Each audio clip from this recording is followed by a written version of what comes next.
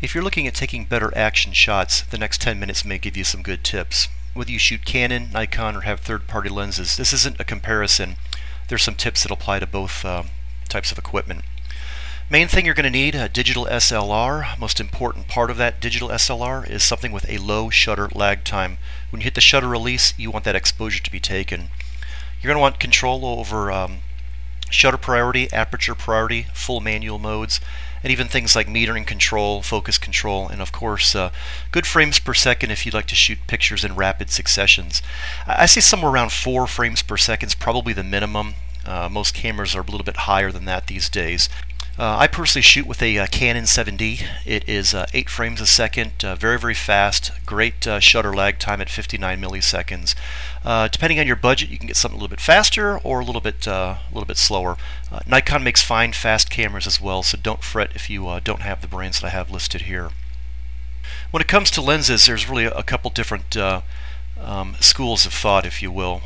There's if you're shooting sort of low light or bright light. Low light meaning outdoor football games at night or indoor basketball games. You're going to need some pretty fast lenses for that. If you're shooting full outdoor, you can get by with slower lenses, some of the consumer grade lenses, but there's some ideal focal lengths that are listed on the screen there. Of course, there's many more action types that I have listed here, like race cars and biking events and things of that nature. Keep in mind that some lenses tend to be very expensive. The faster they get, you might consider a prime lens. A little difficult to manage with a fixed focal length, but certainly a viable option. Some camera settings that you're going to want to do is you're going to have to get off the creative modes and you're going to have to get off the green mode. You're going to have to go to manual, aperture priority, or shutter priority. I know this is out of the comfort zone of some people, but there's really no option, no way around that. When it comes to white balance, most cameras do good with automatic white balance, but you may have to go to some other type of setting if you need to. You might want to shoot in machine gun mode, rapid succession. I call it machine gun mode. It's up to you. There's some pros and cons for that I'll cover in just a few minutes here. If you have image stabilization or vibration reduction, turn that off. That is only good for still. The small little thumb wheel that you see on the camera there, it's a diopter that helps adjust the focus point of the viewfinder. So if yours is blurry, that's probably why. Something about spot focusing. Typically cameras on green mode will do an averaging method, so it'll pick many things in the scene, try to average the focus point, and you don't know what you're going to get. I always shoot with spot metering or spot focus here. I want that little girl's face in focus, so I make sure that I focus directly on that. So how do you set your camera up now? So if you're shooting with low lighting conditions, AV mode is probably where you're going to want to start. It seems counterintuitive to sports photography, but you're going to want to force the highest shutter speed, which you're generally never going to be able to get because of low light. You'll want to pick a lower aperture and let the camera get the highest shutter speed that it can. You're going to want to walk your aperture down and your ISO up until you can actually get the right exposure in there. If you're shooting with something a little more light, that is, like outdoor, for instance, TV mode is probably where you want to start. Set with a shutter speed that is going to get you your desired stop effects. This is something I can't tell you easily. You're going to have to experiment around with this. For instance, a baseball player, you might want to have stop action around 500 to get the ball just slightly blurred, but something fast like a race car event or something, you might want to crank your shutter speed up even higher. You're going to have to experiment around with that. Pick a lowest ISO that you can. You're going to want to walk that up until you can get a decent shutter speed and a decent depth of field. Some sample shots for what I call machine gun mode. Maybe not an industry term, but here I just press the shutter down and let it do its, this is a Canon 20D, 3 frames a second or so, and while it got that shot, I was very lucky to get this shot as well. Most people think just hold the shutter down, take 20 shots in a row, and you're bound to get one. That's all pure luck there. You're really going to want to learn how to time your shots. There's another one, pure luck, that I just held the shutter down, and I got the football player stepping in bounds. If you want to guarantee results, you're going to have to learn how to time your shots, like the joust actually bending. If this were shot in rapid succession mode, I would have never gotten that. I'm very good with timing things. You're going to have to learn how to do it as well. Some sample shots for stop action styles. Most people think just take the shutter speed and crank it up as high as you can get, and while that does work, it tends to look a little freakish. The ball looks almost painted in that image, and there's really no movement by any kind of level of blur.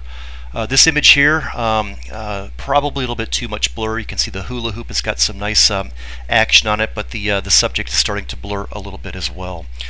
Sweet spot somewhere in the middle. Again, I can't tell you. You're going to have to experiment around with it. The tires are nice and blurred. The background is a bit blurred, and the subject itself is in a nice clear view. So, little tip, minimum shutter speed is going to be 1 divided by the focal length times the crop factor. So on something like a 200mm lens, you're going to need to set your minimum shutter speed, and that's just to counteract the handshake effects of about 1/320. So if you've got real low light condition and your meter says I can only get 1/200th of a second, you're not going to get very clear shots with a very long lens. So that's why you're going to have to work with your ISO and some of your other camera settings to get something more appropriate. Here's some sample shots for depth of field. This is one of my signature type of things that I like to do, is have a lot of background blur. The first example on the left, you're really looking at the people sitting down and the spectators. It's very distracting. It's hard to see the baseball player take a swing at that home run. While the one on the right, obviously it's got a lot of background blur and draws your attention to the subject. Now I realize the background is much further away. It's naturally going to be blurred, but if you like that effect, you're going to have to get a wider aperture or a lower aperture value. f2.8, f4 is probably the minimum that you want to be. Some sample shots for ISO settings. Some people think that low light, crank the ISO all the way up. You don't want to do that. This probably doesn't come out very well, but this is a very grainy shot. It's a throwaway shot. It's got a lot of noise in there. Where something like clear ISO 200, you can really start to see the detail in the shot. So be careful when you start cranking your ISO up that the higher it doesn't necessarily mean better. So a couple tips on where to stand. It really depends on the type of event that you're shooting. If you're shooting a fast moving object like tennis or basketball or auto racing, find a good spot and stick with it. Move periodically to adjust for background or light conditions. Slow moving objects like football or swimming, move with the object but don't chase it around. Something like football games, for instance, I'll get myself 5-10 yards ahead of the ball and I'll kind of walk with that line of scrimmage as it moves around. It's always great to see the quarterback throwing the ball almost at you. Look for places where light illuminates the subject very well, meaning get the sun at your back. Look for background obstacles that might be kind of bad to see, like telephone poles and stuff like that, and make sure that you're courteous and you're not in spectator's view and are out of obviously the object's way. Don't go walking on the football field or anything like that, and make sure it's legal for the sport. A place that I like to go but you can't is behind the goal at a soccer game. It's really illegal to be back there, so just make sure you are abiding by the laws of the particular sport. This shot here, I was at the I guess the net line. Typically when people want to take pictures of their kids playing tennis, they want to side on the same side. You probably don't want to do that. Get on the opposite side. That way you can look at their face when they're shooting it.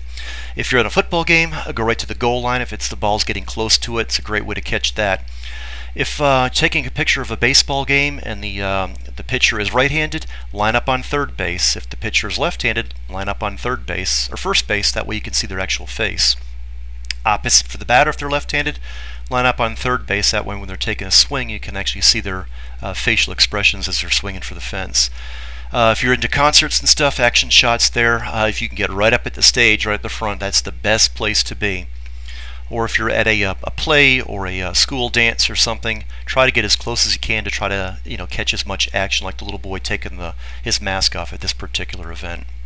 When to shoot if you have a choice.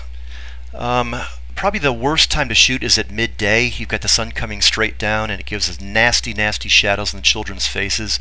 A lot of times you just don't have a choice, and that's when you're going to have to do it. These are mostly throwaway shots. Midday shot during a tennis match, the boy happened to look up, so at least I got some light on the face there. But as soon as he lowers his head, the head comes down, creates that shadow on the face. This is not bad, but definitely not optimal. Outdoor events like airplane shows and things of that nature. This was taken around 5 o'clock, so I've got a little bit of dusk lighting, if you will. And it's not optimal. These Blue Angels here, this took a lot of Photoshop editing to bring that into view because as such the light was almost right overhead and almost ruined the shot. Like I said, you don't have a choice over that, and sometimes you get what you get and you try to work with it. And here the light was so hard in the background, I did a silhouette. Morning is the best time. Look at the lighting on the children's faces. There's no shadows. It's very well lit and creates a very nice bright effect. Dusk is the other time when you get that really nice sun almost right before it goes down, illuminates things very well and has a real nice color to it. Again, sun at dusk. This was right before the sun went down, right before the stands. You can see the shadow from the far right hand or lower right hand. And it's a great way of illuminating all the children's faces. Here, right when the sun goes down, you get this what I call a white box effect. There are no shadows, very flat, very unappealing lighting, but it's not like you can stop the game and roll it back a few hours. Then into the night, you're at the mercy of the lights, and generally stadiums don't have very good lights, so you're going to have some really fast lenses for shots like that. This is taken at 1600, ISO 1600 with a 2.8 lens, wide open. And you know, this is about the best you're going to get with that kind of equipment. When you're at professional events, it's a little bit different. The lighting is better. Framing, this is probably one of the more important aspects. I try to capture enough of the to put the thing in context to whether it's a soccer ball or a basketball or something. What a lot of people try to do is they'll get their 300mm lens out there. They think they're going to dial on the mask of a sports player, like their face, their cheeks, their nose, their mouth. It just isn't very realistic. You're going to have to zoom back a little bit and frame the subject so you catch just the story that you want to tell. Here I was trying to convey the idea that I'm going up for that killer shot. I'm going to think it through and I'm going to see if I can make it. Other types of framing, left hand side, the basketball player in context taking a free throw shot, probably not the best of framing. You know, backboard would be nice to have in there. Little boy was probably one of my favorite shots. He's swinging for the fence. You can see it. Some people in the background. He's in full view. You really know what's going on here. This soccer player here is actually another one of my favorite shots. Well, normally you would want to get, you know, the facial expression of that, but him lining up for the shot, the goalie off in the background, really great. This is one of the times when fast-moving sport, remember, don't chase the ball around, plant yourself in one spot, and you're just going to have to wait for the shot and be very, very patient with it. Same thing here. I took this right behind home plate, not my favorite place to be. You don't see anybody's facial expressions. You see this appears to be a second baseman out there trying to get that shot. The pitcher behind home plate, much better point of view here. He's lining up for his winning strikeout. The batter's getting ready to clobber the ball, and the shortstop is getting ready to field it. So that's a good framing shot there. You don't need a 300mm lens to get that. This, if I remember right, was taken with about a 100mm lens. So again, it's not like you need to get a long zoom lens and zoom way up. Get yourself in a position in the stands or near the dugout. In this particular case, you can you know, take advantage of a shorter length but a faster lens.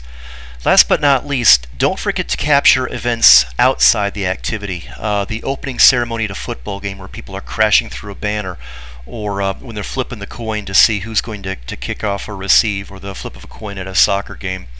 Various other things could be brought in. When a player is hurt, or when they're taking a break, or when the coach is cheering them on. Perfect examples of that.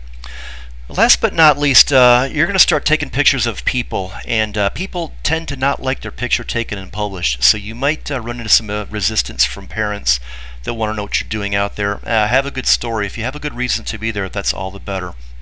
And if you're going to put that stuff in print anywhere, make sure you have a model agreement on everything that's included in that in terms of all the people that are involved. I hope you learned something, folks. This is kind of a quick video here, but that's it. Thanks for watching, and don't forget to comment.